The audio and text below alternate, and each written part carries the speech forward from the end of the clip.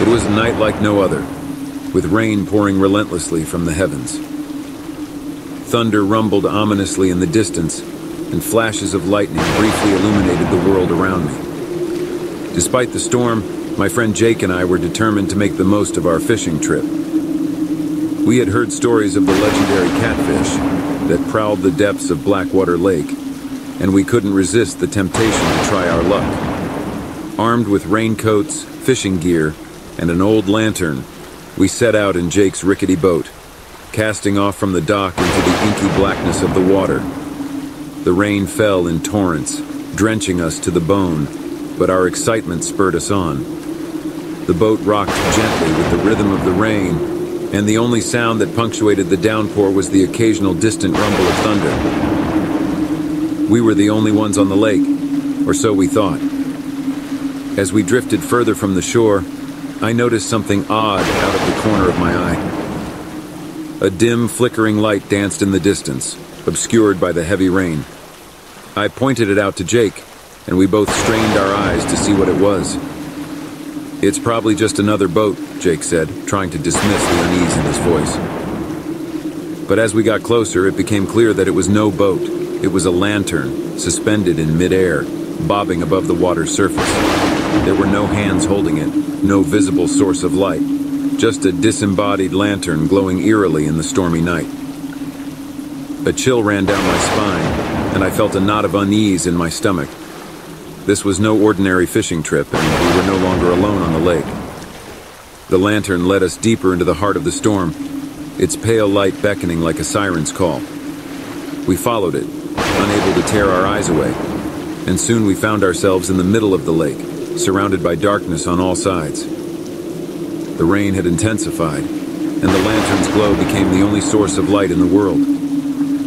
As we drifted further into the inky abyss, I became acutely aware of an oppressive silence. The sound of the rain had disappeared, and the only thing I could hear was the rhythmic sloshing of the oars in the water. It was as if we had entered a different realm, a place untouched by the storm. And then, I heard it.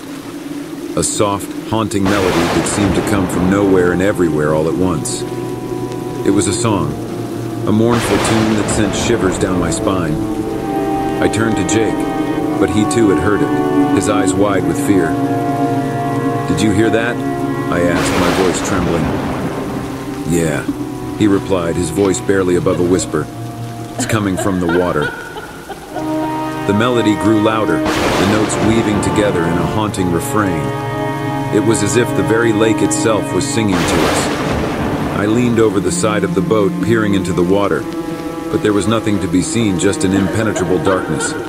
We tried to row away to escape the eerie melody, but it followed us, growing louder and more insistent with every stroke of the oars.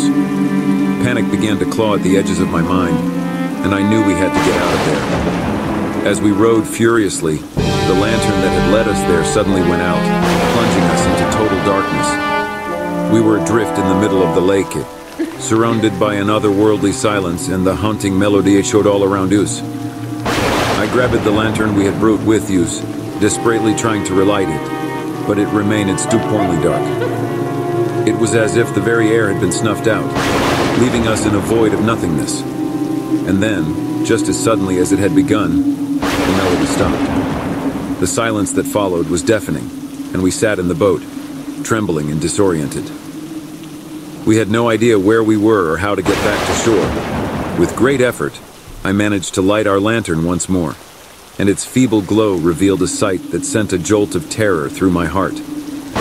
The lake around us was teeming with shadows, murky figures lurking just beneath the surface. They swirled and darted, their eyes gleaming with malevolence. I could see Jake's face pale in the lantern's light, as he too saw the creatures that surrounded us.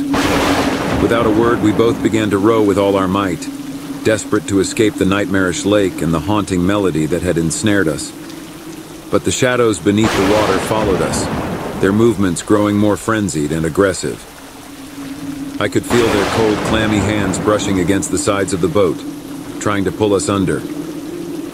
We rowed on, our strength waning, the lantern flickering ominously. Just when it seemed like we could row no more, The first rays of dawn broke through the clouds, casting a feeble light on the lake. With a final burst of effort, we reached the shore, collapsing onto the muddy bank, gasping for breath. The shadows in the water retreated, vanishing into the depths.